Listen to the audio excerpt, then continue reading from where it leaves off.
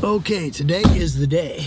Okay, we're going to a place they call the cabin, and basically it's an area that adjoins a huge amount of agricultural land. There are a lot of pheasant hunters today, so what we're doing is we're counting on the pheasant hunters to push deer out of cornfields and so forth like that, and they'll come up into the cedars on the high country, and that's where we're going to be waiting. So we hope it's going to work.